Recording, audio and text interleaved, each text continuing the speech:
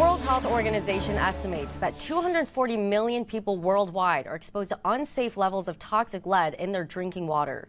Studies suggest that lead exposure from contaminated water contributes to overall 1 million deaths annually. And testing for lead can be expensive. But now, as Maureen Halliday reports, new technology will make it easier and less expensive to test the water that you and your family are drinking. The trouble with the water in Flint, Michigan Flint made headlines when lead levels in children doubled, but they're not the only ones.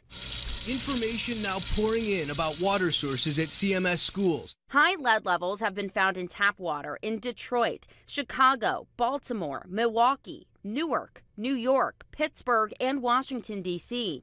A National Resources Defense Council analysis found 56% of the U.S. population is drinking from water systems with detectable levels of lead. Once they get into human, they sort of accumulate over time.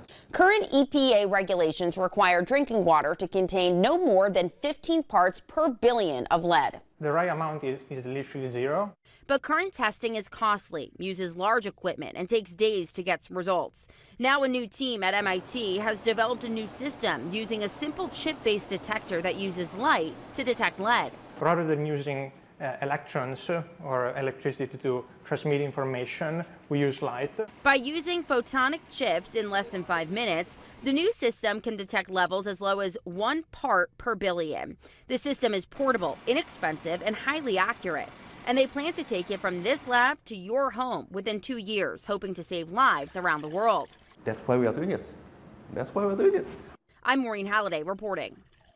The MIT technology can not only detect lead, but can also be adapted to detect cadmium, copper, lithium, barium, cesium, and radium.